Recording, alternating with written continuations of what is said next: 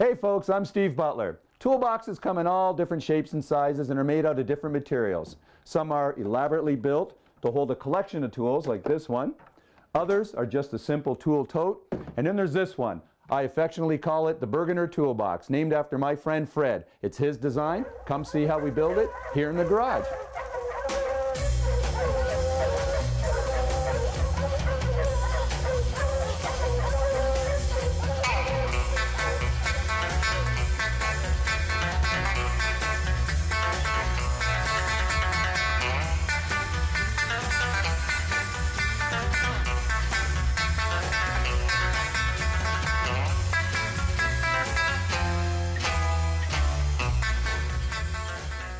All right, let's have a look at our toolbox.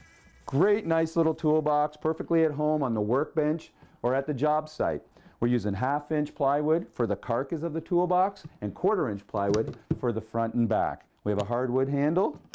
Inside, we have a couple of drawers suspended. Nice little area to put your sharpening stones or a hand plane or whatever you might need on the job site to help you out. All right, the meat and potatoes of this box, the joinery that we're using, are called box or finger joints. Just imagine you interlocking your fingers like that. Now, they also give, I like the contrast in colors of the ingrain of the plywood. You can make this box out of hardwood if you want and use contrast woods and really make these pop. But they're easy to cut. I'm going to show you the jigs we used. And this is them right here. These are a couple of sample pieces I have. They interlock and really form a nice, strong joint. This gives you a lot of gluing surface. It's perfect. 1/2-inch plywood. This box is sturdy. First thing we're going to do is cut our pieces the size. Let's get going. All right, the beauty of this project is it's a great way to utilize your cutoffs. I have a couple of pieces of 1/2-inch plywood here. I'm just going to go ahead and rip them down to the width I need, and then we'll cross cut them to get our length for our pieces. Now I've set my table saw fence at 8 inches. I'm using a fine finish blade. There's 80 teeth in there. It leaves a cleaner cut on plywood. I have my safety glasses on. I'm doing a lot of talking, so I'm not wearing a dust mask, but you could have your earplugs, your headphones on as well. All right.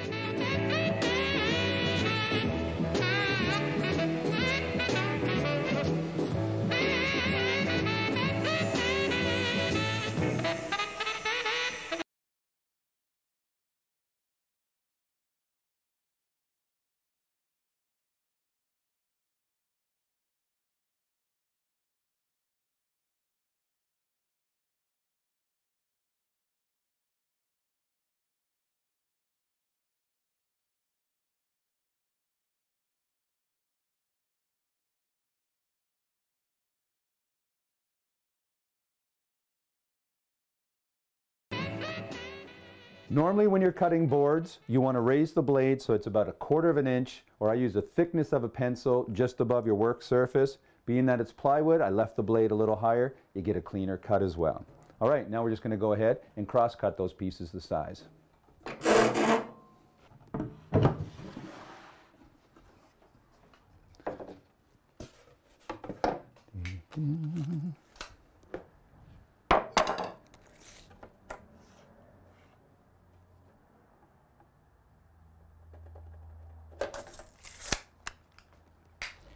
And my table saw sled down here gives me a good work surface.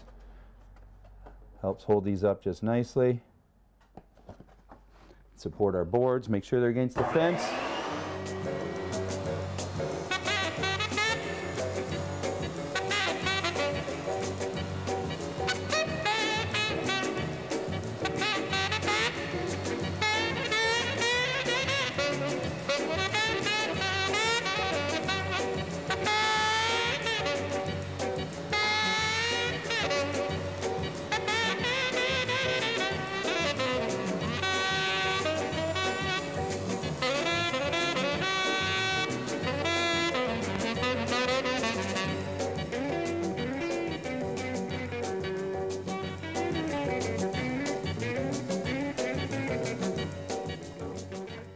All right, I just made a quick measure at 14 inches.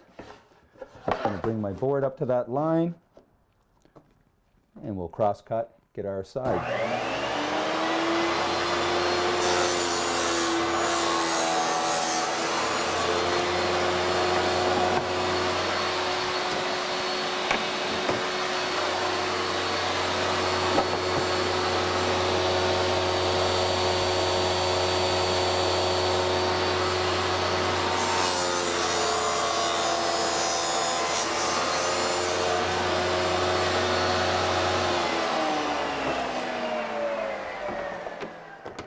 There we go. That's it. We have our pieces for the carcass of the box. Now we just have to go ahead and cut our box joints to hold it together. I chose this size and style of toolbox. This is a great utility toolbox. I mean, you can make bigger toolboxes. I mean, there's people out there. I'm one too that covet hand tools, and you might want to put them in a special place and keep them perfect. This one though can be carried to a job site. It's a good size for that. It's great, very at home on the workbench. You can put your chisels in it, hand planes, and whenever you need it, just open up and grab it. And also it's special to me. I made this one when I was in school doing my apprenticeship. All right, the key to the toolbox is the box and finger joints that we're using to join this thing together with. I've attached my stacked dado blades, taken out the old blade. I have a box joint jig that I made here. Pretty simple. This one looks a little elaborate. I can adjust it and fine tune it. Just take your time setting up and you'll get great accurate joints every time. So I have 1/2-inch blades in here. We made one cut with the dado blade. We then moved it over, made a second cut, and attached an indexing pin. Now let me show you how this will work. Here's my sample pieces. Put the board up, we'll make a single pass, and then we just simply move this over and make another pass to create the box joints, the fingers. Now the distance from the peg to that cutout right there is 1/2 inch as well, the thickness of our blades. So this jig rides right in the table saw slot, but it doesn't even have to be that fancy.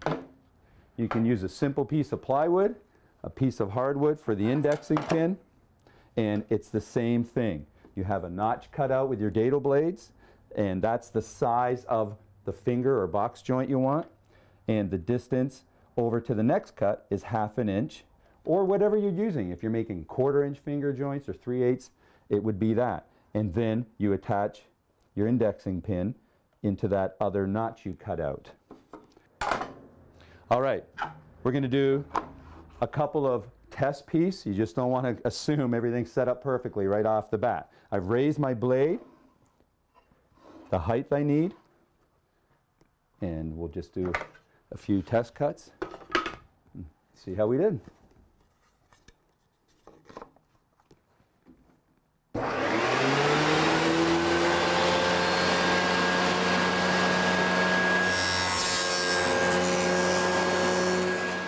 Extra indexing pin when I made my original one. This is the cutoff, so I'm just going to use it as a reference.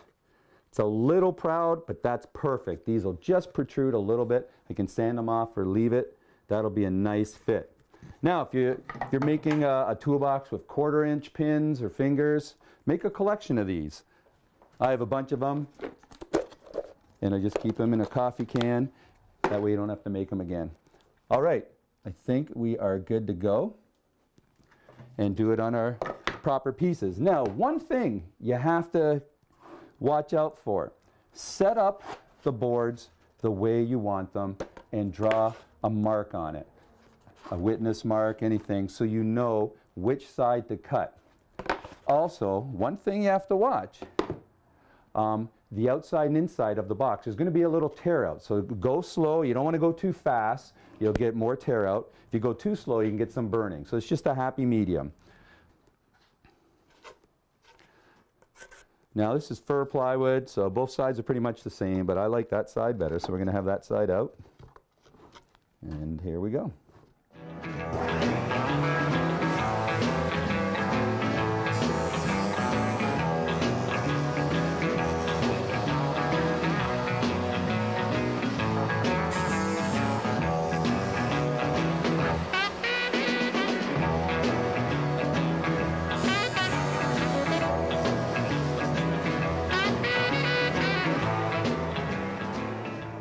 Before you go and make your next cut, just do a little housekeeping. Check to make sure there's no debris in there. You want this to be registered against the fence and down on the table properly.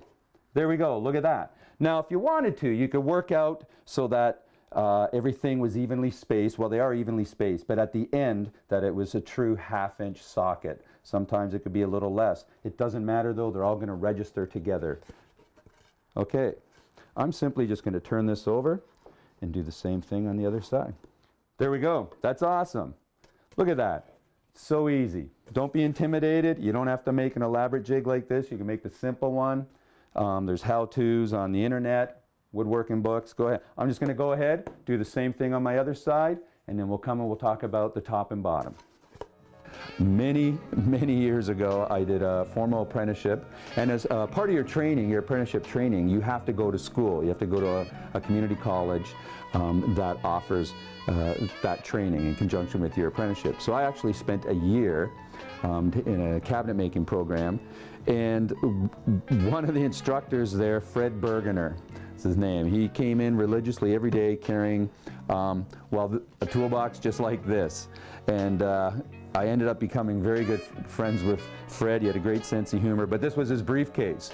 He had his notebook in there, some hand tools in here, and every day he'd come in wearing the same suspenders and carrying this toolbox, and he had a golden retriever dog that would come to school with him, and called Molson. And Molson would come around in your workbench and steal your lunch.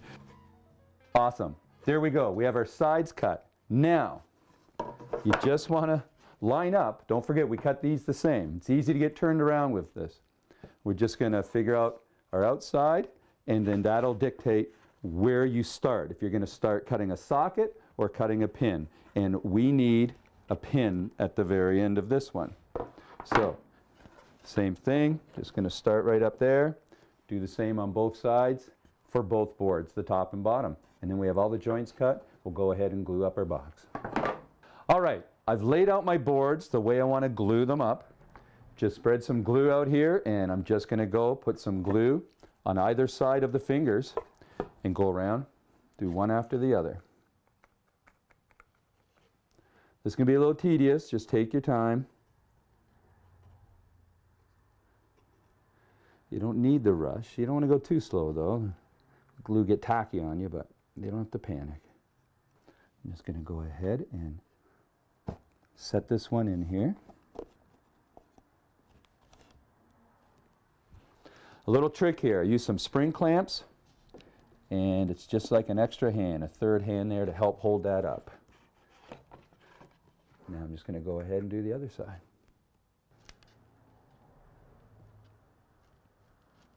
Nice. All right, let's throw in a couple of clamps.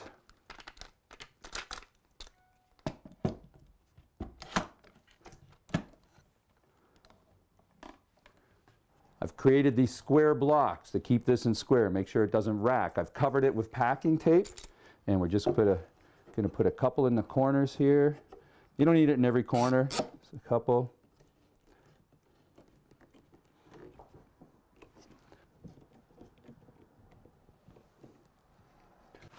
Perfect. We're just going to let that sit for about an hour.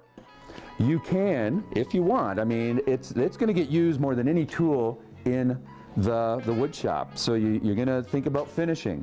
So what Fred did, and I thought it was great, he fiberglassed. He put sheets of fiberglass over the toolbox. That way the corners don't get ding, and it just will last a little longer. So you want to put a good coat of Varathane on it or something like that.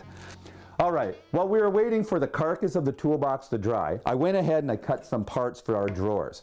Let's have a look at the original.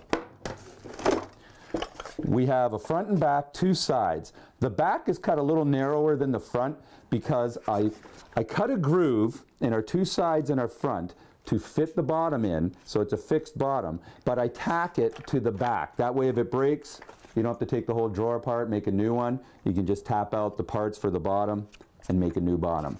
So we have two sides with our tongues on it, and then our front and back have our grooves, and they're just 1/4 inch.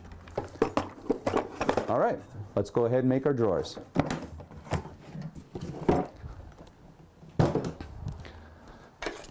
Always make a test piece. I have our test piece here.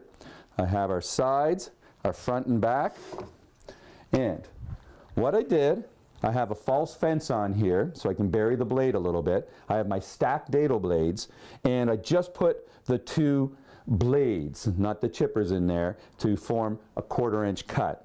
And I have my miter gauge, and we're just going to raise up the blade, do a test piece first, until we get this tongue. So we're going to have a 1/4 inch thick tongue, and it's going to be a 1/4 inch deep. It's going to fit in to a 1/4 inch mortise or groove that we cut in there. And that's what we're going for.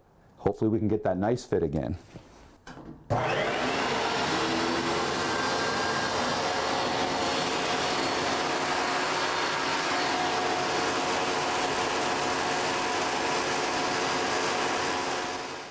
There we go. You can see how that is. A nice fit. I didn't have to force it in or pound it with a hammer. You don't want to split it. You're going to put some glue in here. So should be able to hold it up and not have it fall out.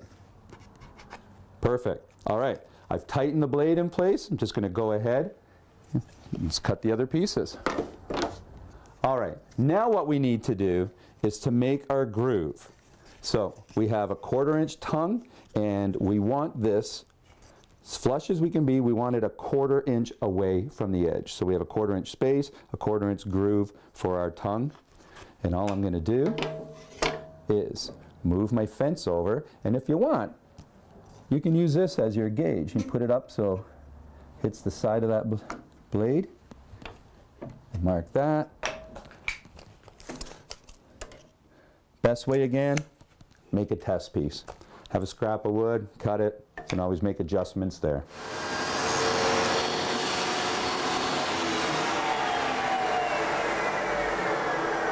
All right, we're good. Just going to go ahead and cut the other grooves in the back and our front. It's a great project as a learning tool as well. We had to make a jig to create our box or finger joints. And so we learned a little bit, somebody could learn a little bit about gluing surfaces with the finger joints and creating the finger joints. Our drawers, tongue and groove joinery, learn a little bit about that, or just how to fit a drawer, making drawer runners, installing some hinges.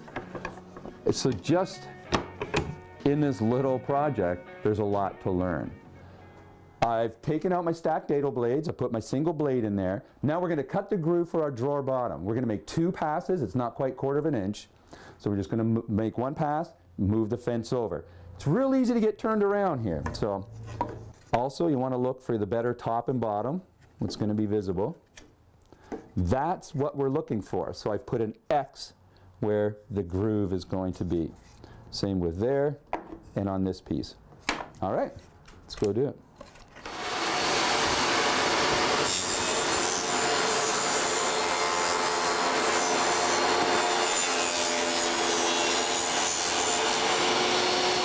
All right, that looks good. Just gonna move the fence over so we can fit our bottom in. And you want to leave enough meat at the bottom. This is plywood, so that that doesn't break off.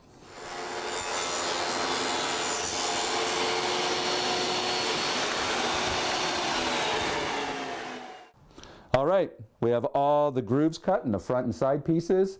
All our drawer parts are cut. We're just going to go ahead and glue those up. The handle, again, this was the genius of Fred. You know, at first I thought he made a mistake. I was like, your handle's not in the middle. But you don't want that. You want it offset. So when you carry this is going to be heavy. You're going to be lugging this thing around. When you carry it, it leans into your hip and makes it easier instead of walking like this with the handle in the middle. All right, we've glued up our drawer boxes. While they're drying, we're going to make use of our time and cut our drawer runners. Let's have a look at the box here. This is pretty simple. We have a piece of plywood. You can make this out of hardwood if you want, but plywood's more stable. And with a dado blade, we're going to cut 2 grooves in it, the width of our drawers, and just screw them onto the side. Now here's the other genius of Fred Burgener. It was great. You can see how the drawer runners extend past the front of our box. What that does, let me get these back in here. It creates a lip for the front to close onto. All right, let's get started. All right, I have my stacked dado blades in here. I've moved the fence over about 3/8 of an inch away from the edge of that blade. And what we're looking for is, we want essentially 3/8.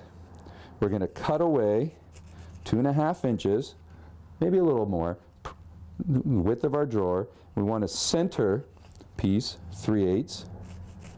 cut away another groove, and have 3/8 at both ends.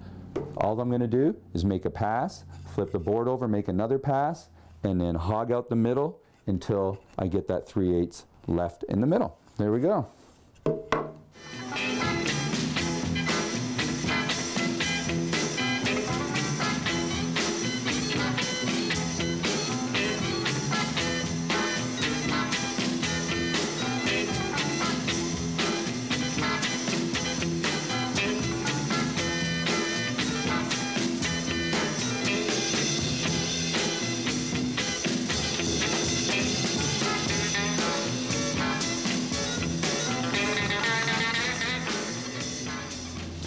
So there we go. I made one pass. We have 3/8 there. Turned the board around, made another pass. You can see how that's starting. So now we're just going to move the blade over. I'm going to measure 2.5 inches from the edge of the blade to the fence. Make a pass. Again, turn it around, make another pass. That'll leave our center runner, and then we're just going to hog out the middle. All right, that looks great. We've hogged out the waste in the middle, and we've created a channel for both drawers to fit in. All we have to do now is countersink some screw holes, attach those to the side of the box. It's a lot of fun. But again, mostly I wanted to build this just to remember Fred. He's since passed, and Fred was a great instructor. His table saw lectures, a 15-minute lecture would turn into about an hour and a half. He would talk about, get into his canoe trip, his recent canoe trip, and then it would turn into the photos he took on his canoe trip. So he was a fun guy, and sadly missed, but he really turned a lot of people on to furniture making and woodworking. He was a great teacher. All right, let me show you what I did. I went ahead and cut our drawer bottoms to size and installed them, and I attached them with a single screw right in the center. Also, I took a Forstner bit, measured the center of our front, drilled through, and then with my handsaw I just came down and elongated that hole, and that creates our drawer pull.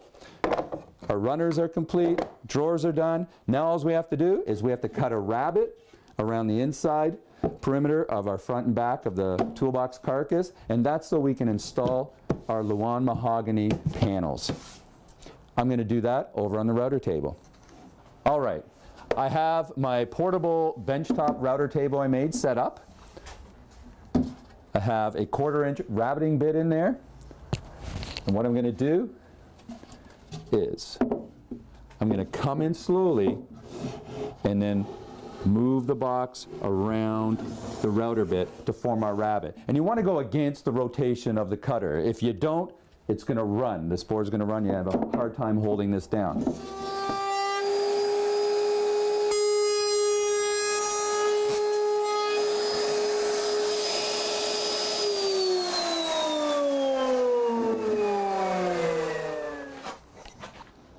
There we go.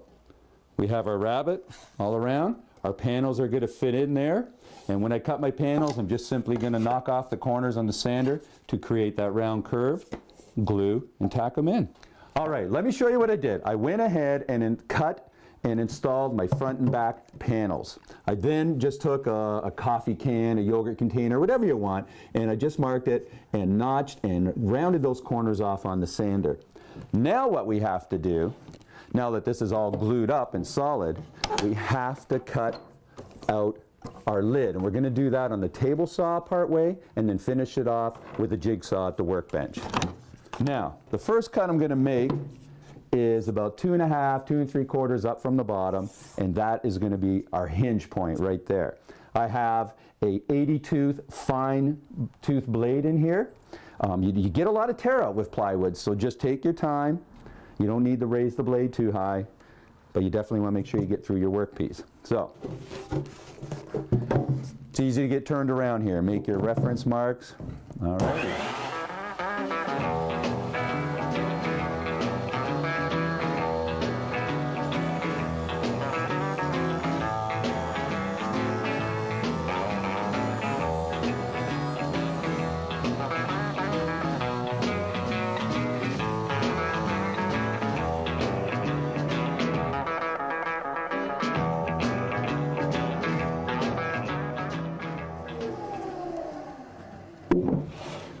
Okay, now that we have that, that's our hinge point. I have to go ahead and do the same thing for the top and in the sides, but we're going to stop partway at the sides.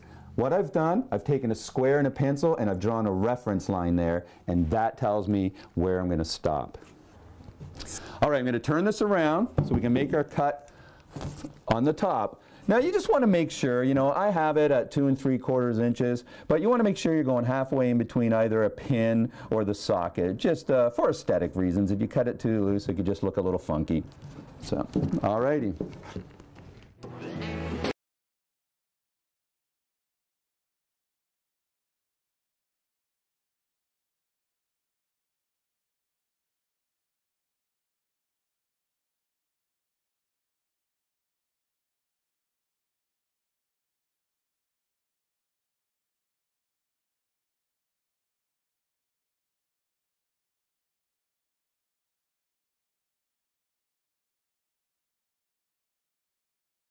There we go. You can see how now I'm going to cut down to here, and there's my hinge line. So I want it to stop, and then again I'm going to take a coffee cup, a yogurt container, anything you want, and we're going to draw that curve, and then we're going to continue to cut out that line in the lid with a jigsaw.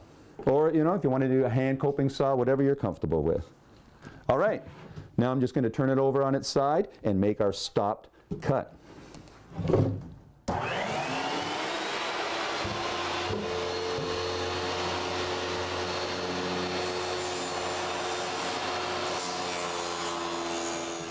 Okay, I've made my stop cut. We're just going to turn it around. I've moved my fence over.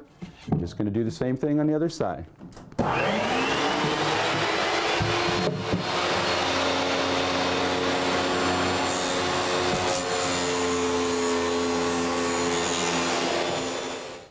All right, there we go. I'm just going to go ahead, take my jigsaw, and cut the rest all the way through.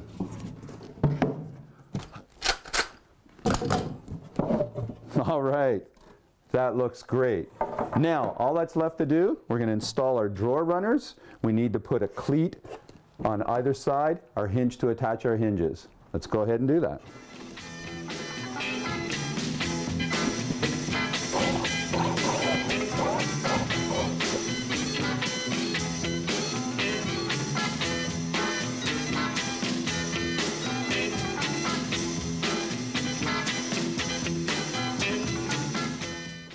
All right, I attached my hinges to our hinge cleats. Our drawer runners are installed for our drawers. I went to my hardwood scrap bin and just cut out a hardwood handle, screwed that on. You don't want to glue it, because if this tips over and breaks, then you have to replace the whole thing.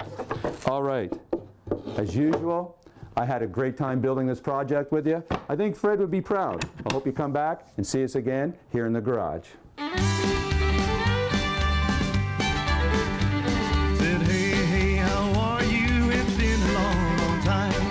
Just found your number, thought I'd drop you a line. You know I've been out on this road such a long, long time. Just wanted to let you know I'm doing just fine.